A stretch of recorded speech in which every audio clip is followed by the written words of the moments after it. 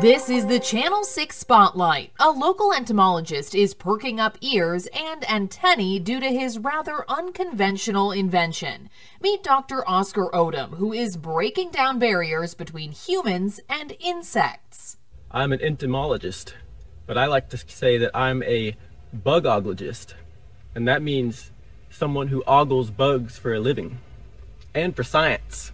Dr. Odum's passion for bugs goes beyond the ordinary. He's on a mission to understand these tiny creatures more personally. My colleagues call me a weird little bugger, but I think they just don't understand or love bugs like I do on a deep human level, you know, with tenderness and intimacy and just like knowing the heart of bugs.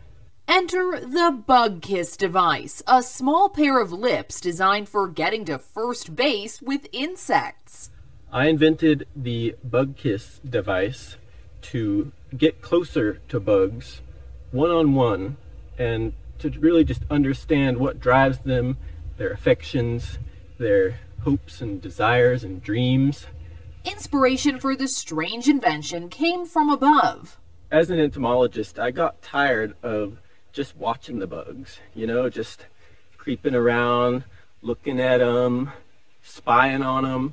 I wanted to, you know, reach out and get into the bug world and you know, like the painting of God touching Adam's hand.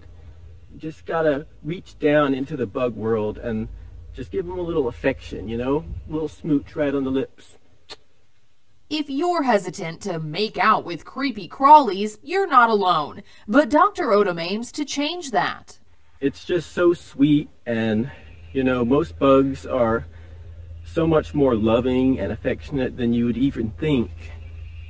Most people are scared of bugs. They're afraid of, you know, getting tickled by the hairy legs or getting bit by the tiny little fangs that ain't gonna hurt you.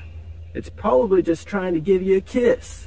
According to Dr. Odum, most bugs are far more loving and affectionate than we might think, and he assures us that bugkiss is designed to be gentle. You can see that the mini lip is mounted on a shock absorber so that you don't crush the bugs when you kiss them. And if you need to kiss a bug that's smaller, it has a micro lip attachment that you simply insert the micro lip into the mini lip, and then you can smooch on some little guys. For bug enthusiasts who want to keep track of their insect encounters, Dr. Odum has crafted a unique field guide. I illustrated it, and I give you a kissability score, the name, some notes of mine for the field, and then I give you a space where you can check off whether you've kissed him, what notes you have, and then your own score. So you may not agree with my kissability score. That's the fun of it. So if you find yourself in the garden and need to lock lips with an insect, bugkiss might just be the answer. For Channel 6, I'm Cathy Derlique. Good night.